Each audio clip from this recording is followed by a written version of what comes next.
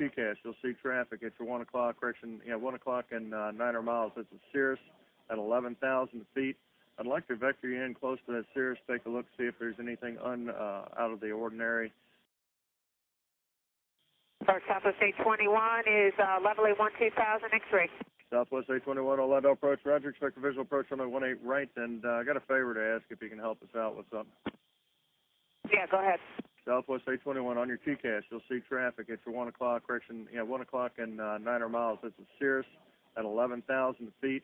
I'd like to vector you in close to that Cirrus, take a look, see if there's anything out of the ordinary that you can observe from your cockpit. That Cirrus has been Nordo for the last hour and a half to 2 hours. Okay. And Southwest 821, contact approach 134.05. He'll have further information on that frequency for you. Thank you. 2405. One's up on 3405. Southwest 821, affirmative. If you would, descend and maintain 1000, and traffic is at 1 o'clock position in about 8 miles. All right, we're descending to 11,000, Southwest 821. The aircraft has been no radio since Eglin, so it's been a long time since anybody's talked to this guy. He's on autopilot, and he's at 11,000 feet solid. Okay, we'll try and get a look at him. Thank you very much. Southwest 821, turn right 15 degrees. Do you see him at least on TCAS? Right 15 degrees. We did see him, but he just dropped off. We'll take another look. Very good.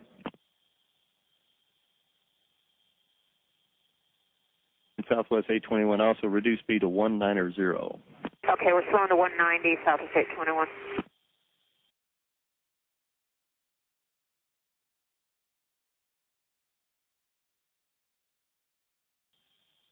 Southwest 821, turn right heading 180, and that'll bring you up alongside of the aircraft.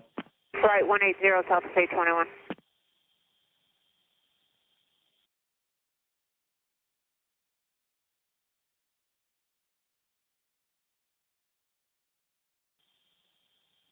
And Southwest 821, descend and maintain 10,000. I'll bring you up underneath the aircraft so we don't have a separation problem until you get them in sight. The aircraft on your present heading will be 1 o'clock and 5 miles.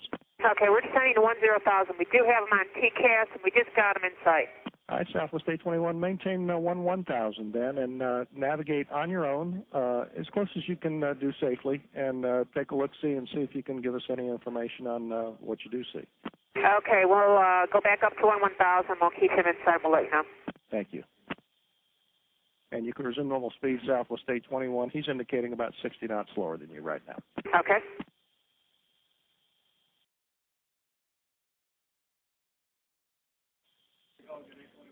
November 1487 Charlie, Orlando approach on guard. If you hear me, squawk guide down.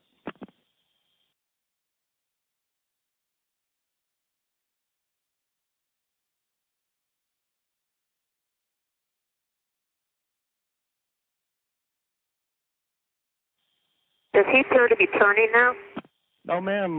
Well, he may be on a autopilot flight plan that takes him down Victor 537. He does appear to be in a turn to the left now. Okay, we're turning with him. We're trying to catch up to him. We're turning with him.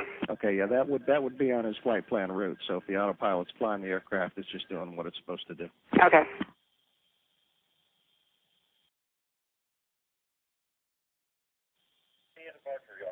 Disney, exactly. Okay, we're up next to him. We're passing him right now. We see heads in there. We don't see any movement, though. Southwest 821. Okay, thank you very much, ma'am. When you're able, fly heading 110 and descend and maintain 6,000.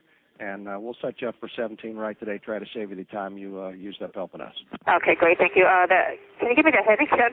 Heading 110, 6,000, and runway 17 right for Southwest 821.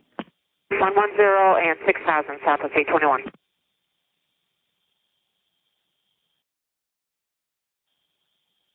Southwest 821, apparently we woke him up.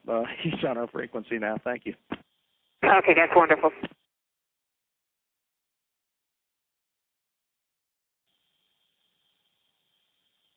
Southwest 821, turn left heading 090.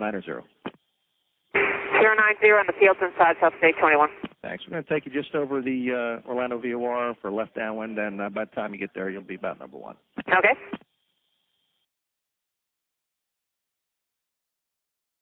Can we get lower for Southwest 821? Southwest 821, descend and maintain 5,000. 5,000, Southwest 821.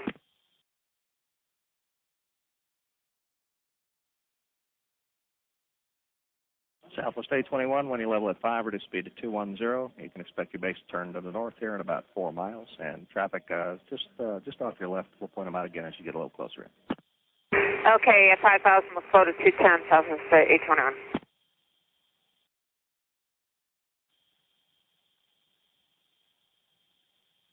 And we've got a guy down low at about 11:30. Yeah, there's one right behind him, Delta 737. That's your traffic. And I'll switch you over to the sequencing control here in just a moment. Okay.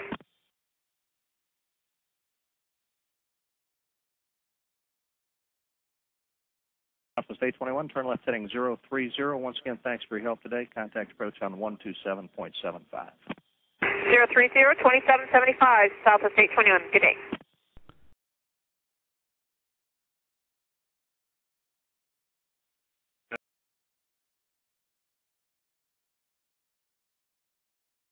All right, 8 Tango Foxtrot, give me a good rate of descent through 10,000, maintain 900,000. We've got Nordo traffic about 20 miles north of you, southeastbound Cirrus at 11,000 feet, and he's not talking to anybody in there.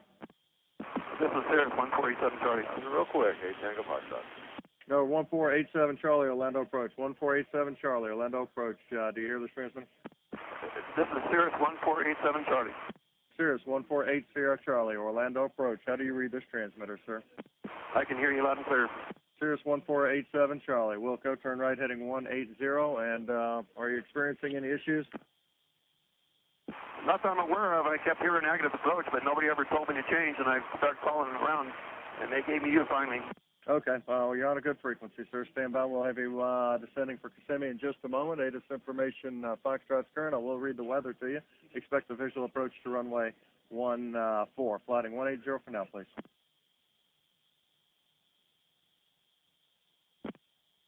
What was visual approach for which runway was it, 24? Yes, sir. It'll be visual approach runway 24 for Cirrus 87 Charlie. Fly heading 180.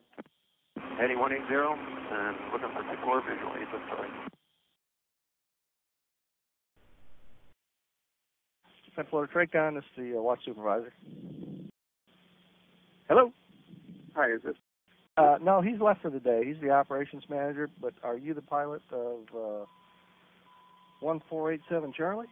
That's me, yes. Oh, okay. I'm the watch supervisor of the evening. What's the name?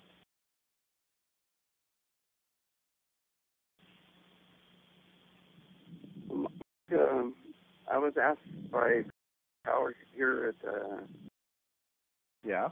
it's all because there was a loss of communication. Yeah, let me advise you, if you hadn't been already, that you're on a recorded line.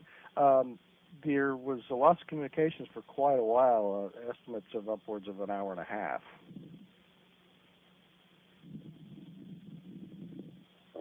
I'm not sure the timing.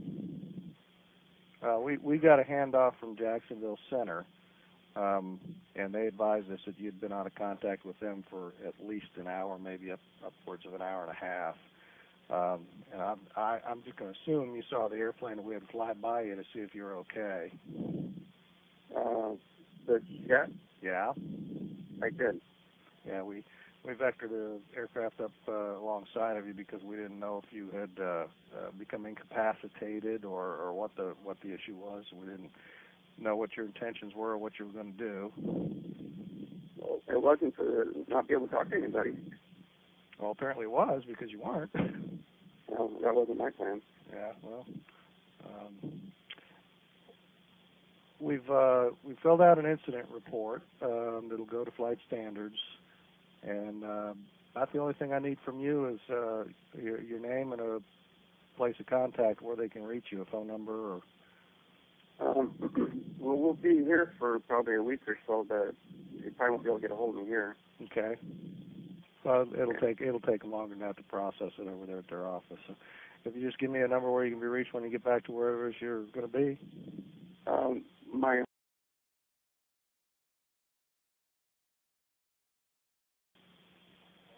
Okay. That's all I need from you. There's not to my knowledge, there's not a pilot deviation report coming out of this or anything. It's just an incident report.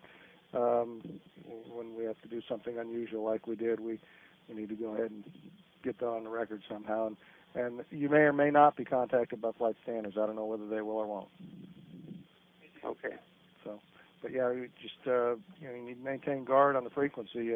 Everybody from Jacksonville Center to Orlando Approach and everywhere in between was trying to get a hold of you. We were trying to get a hold of you on guard, frequency 21.5, and we just had no luck getting a hold of you. Well, I could hear them the whole time, so anyway. Okay. Thank you, then. Yep, you have a good night. Bye. This is the end of the copy concerning the operational error involving Southwest 821 and November 1487 Charlie.